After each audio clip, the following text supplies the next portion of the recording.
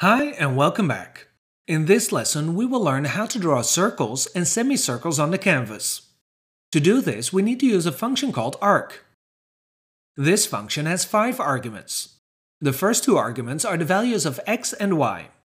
These values are the coordinates of the center of a circle. The third argument is the letter r, which is the radius of the circle.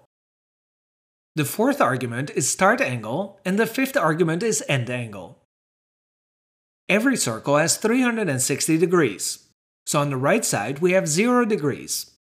Then if we move clockwise we have 90 degrees, then 180 degrees, after that 270 degrees, and finally 360 degrees. So at the same point we have 0 and 360 degrees. But to draw circles and semicircles on the canvas, we cannot use degrees. We need to use radians. No panic.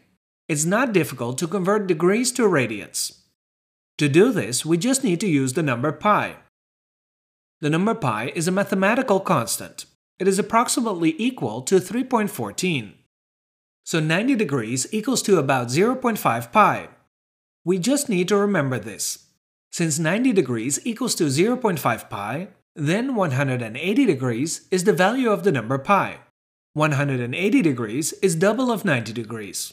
That's why 180 degrees equals to the value of the number pi. Then 270 degrees equals to 1.5 pi. And 360 degrees equals to 2 pi. Now let's place the values on the circle. 0 degrees in radians equals to 0. 90 degrees equals to 0.5 pi. 180 degrees equals to the value of the number pi.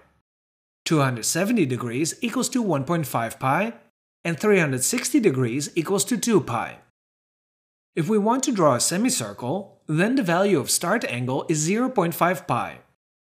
And the value of end angle is 1.5 pi. To draw a circle, we need to use 0 as the value of start angle and 2 pi as the value of end angle. So with the first 3 arguments, which are x, y, and the radius, everything is clear. To draw a circle, the value of start angle has to be 0. The value of end angle has to be 2 pi. That's why we need to use 2 multiplied by math.pi. Math is the name of the JavaScript library in which the number pi is stored. Okay, let's check how it works in practice. We type in ctx.arc. Then let's specify 5 arguments. We set 500 pixels for x, 200 pixels for y, and 200 pixels for the radius. After that, we use 0 for start angle, and then to get the value of 2 pi, we add 2 multiplied by math.pi. Save and refresh the page. And we don't see the circle. Why is that? Because we drew a virtual circle. To place this line on the canvas, we need to use a function called stroke. Well, absolutely the same approach as we applied when we work with the lines and rectangles. So we add ctx.stroke.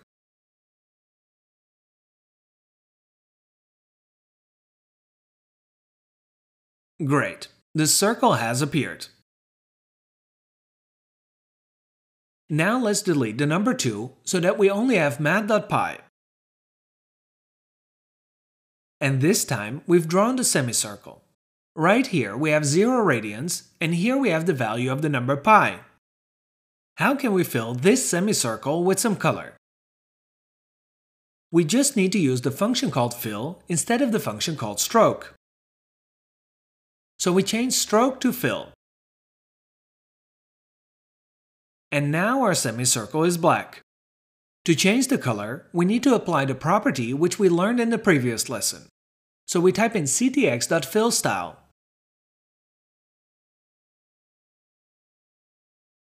And let's set this color. We successfully changed the color of the semicircle to the color blue.